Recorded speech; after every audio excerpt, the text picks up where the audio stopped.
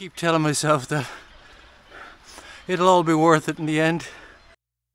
If I wrote you a song, if I got every word perfectly weighted on a thin piece of paper, would it make any difference? Would it change for the better if I wrote you a poem, if I posted a letter? Coming from a country that doesn't have vineyards, waking up in one in a motorhome was a unique and uplifting experience. 24 hours earlier, I knew nothing about wine except how to drink it. Is it maybe because I never knew quite where I was, then suddenly you told me, baby. The tour began outside in the vineyard, where we learned how vines are grown, pruned and maintained to achieve a given result. Then, it was time to taste the different produce while learning to recognize the unique character of each. You're the one for me now, 'cause what am I supposed to do? If you are not the one for me, then tell me now what I could do. After a refreshing night's sleep, we made ready to continue south. Our next planned stop is Montfort, about 40 kilometers north of Saint-Jean-Pied-de-Port, the well-known starting point for the French Way on the Camino de Santiago. If I told you that I don't know where I'm going, don't know what to say, but I go without knowing. We sat in the van and watched the others slowly depart one by one. Don't know how to pray, but I pray anyway. They go right or left? Oh, they're going left as well. And we came in from the right. You've all the details there. It's part of the France Passion program as well. So the idea there is that you stay at someone's vineyard and it's cost free. You might have some basic services depending on the vineyard. And then, you know, it's not required, but you know, buy some of their produce, and that keeps this whole service or idea going, you know, because it really is great idea. I would definitely do this again. So it's kind of lovely tree-lined entranceway. So most of us were parked up here last night. There were about 8 camper vans. There's that white one there which looks pretty packed, well packed. Had this wonderful lady, Marie, who just went through the history of the winery. Learned a lot about vines yesterday that I didn't know. And this is just a small section of their vineyard. I think this is about 1 hectare here. I think they have 8 hectares altogether. Bonjour. Bonjour. Tired looking jogger. We feel a bit refreshed. It's about 10 o'clock in the morning. We're going to head down towards the Spanish border to a place called Montfort. The rain is really starting to come down now. So it looks like we're going to have a wet ride all the way to the Pyrenees.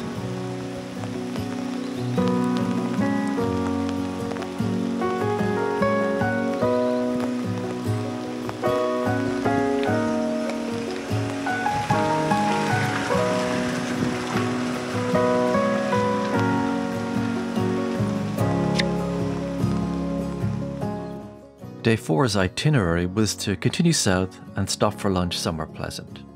Then it was a long trek all the way to the camping car Aire at Montfort, just 40 kilometers short of Saint-Jean-Pied-de-Port. We stopped for lunch just outside the town of Liposthey, which is just off the A63, east of Biscarrosse. The navigator took us off the autoroute for a few kilometers, and just beyond Liposthey, we found this pleasant wooded spot and pulled in for an hour. This is where having a camper van comes into its own. Pulling into the side of the road? That's never a problem. There are so many benefits to avoiding the tolled autoroutes. Set your navigator up to do this. It'll take you on and off the motorway to avoid toll booths. You'll save a lot of money and there'll always be a pleasant and picturesque surprise just around the next corner.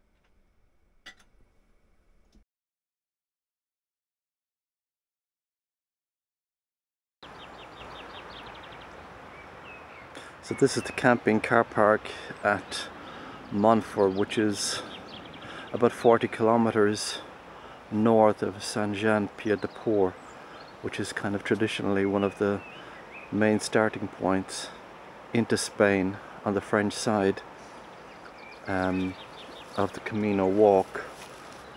So we'll have a look at that a bit later, but I'm just going to go up here. There's like an activity center, and I've just been eating, stuffing myself for the last 3 or 4 days, and I need to get back and do some training. So I found a little spot up here. It's a Sunday evening. There's like an activity park up here. Just brought my iPad. I have some cardio training on it, so I'm gonna do that. I really ate a lot of bread in the last few days. I was off bread for a while, and I dropped about 5.5 kilos over the last 2 months, and I'm trying to lose another 5 kilos. So just gonna go up here. I strolled up here a while ago. It's kind of an adventure activity center. You can see down here there's a river and there's some rapids. It's 8 o'clock at night, so you can see right there. I can put the iPad on the bench and just get on with it. Looks like it's pretty quiet here. It's private, so I just don't want to be disturbing anyone at the camping area. You'll notice I have a bit of blue tack on there. That's to cover the camera so nobody's watching me. You'd be amazed some of the things I know being watched remotely. So it's not a bad idea to cover your camera unless you absolutely need it.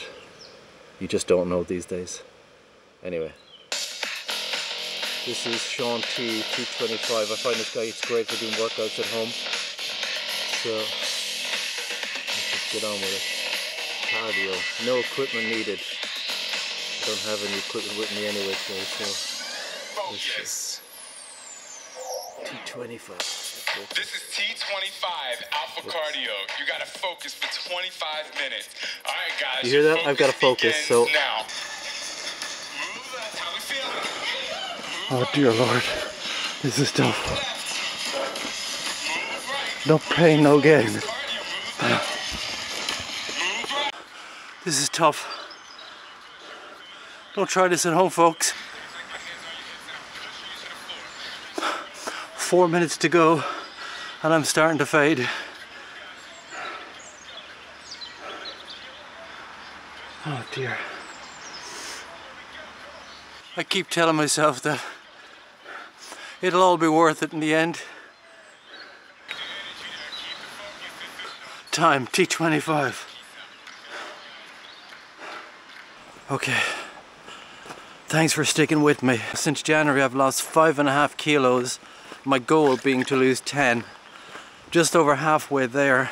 Simply, I essentially gave up bread, middle of January. Gave up sweet things like chocolate. And just did a bit of training every day. I had T25 at home, so T25 is like, it's like a full fitness system. It's split into 3 sections, 3 5-week sections. First section is called Alpha. Second stage is called Beta. Third stage is called Gamma. So it obviously gets progressively tougher as you go along. And it's 5 days a week. And it only takes 25 minutes. But it really is tough. And so we're about 38, 39 kilometers from Saint-Jean-Pied-de-Port. There's 2 motorhome Aires there. I think one is open all year round. We kind of want to get there early in the morning. I don't want to be wandering around the top of the Pyrenees looking for a park for night.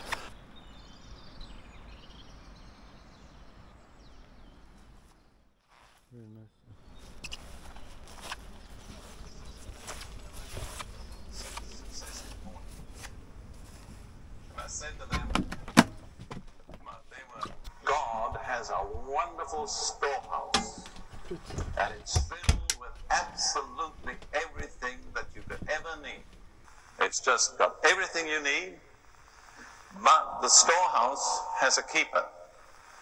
And in order to get anything out of the storehouse, you have to make friends with the keeper.